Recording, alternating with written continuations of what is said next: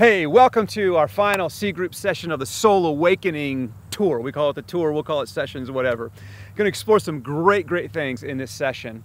Now listen, I know, I can guarantee that as we were all growing up that we heard one thing from our parents: be nice. Did you hear that from your parents? Because I know I heard it from my parents. Now on a good day, they were trying to build into our personalities and they wanted to raise nice kids.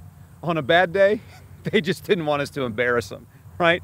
And if you're like me, you said plenty of things to embarrass your parents. So your parents were trying to raise not just a nice kid, but a good kid. They want you to be nice, but they desired that you did good things.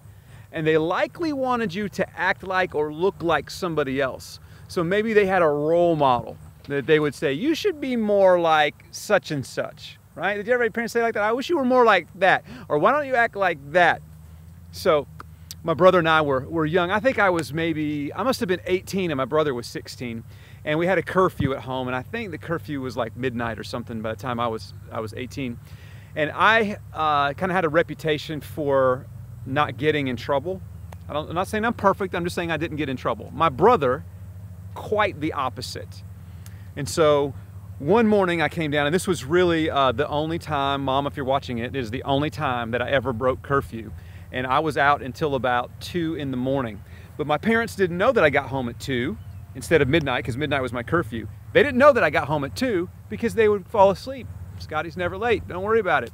So I come in at 2 a.m. Well, my brother found out that I was in at 2 a.m., but I knew he wasn't going to say anything. Well, I don't remember what my brother did to get himself in trouble at this point, but I remember the next morning after I had broken curfew, but nobody knew. The next morning we're standing in the kitchen and I walk in, or my mom and my brother are standing in the kitchen. I walk in and my mom is chewing my brother out. I mean, she is up one side of him and down the other for I don't know what he was doing.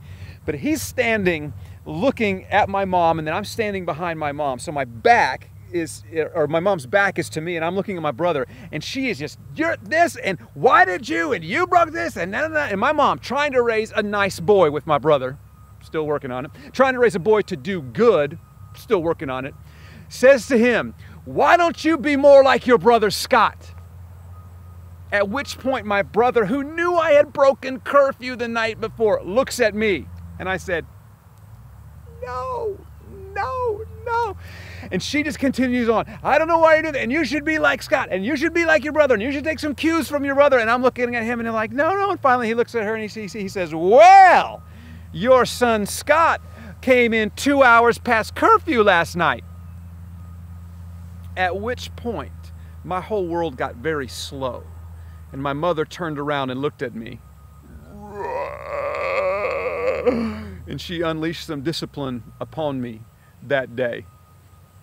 And I don't think that she really said to my brother much after that point, here's a role model, here's somebody that you should be like, right?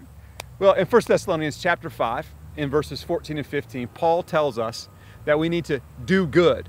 And he gives us some great instructions to follow, and he gives us a great role model to follow.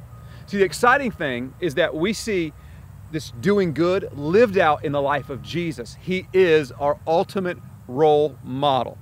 So in this C Group session, we're going to look at the 5 actions that Paul mentioned, and then we're going to overlay those actions with an example of Christ and an encounter that Jesus has.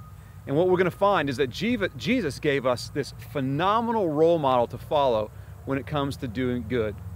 Now, I am always excited when we're able to dig deep into the Bible, especially when it comes to looking closer at the life of Christ. I know that you're going to be encouraged. May God bless you deeply in this session as your soul awakens and you take a step closer to Christ, our ultimate role model.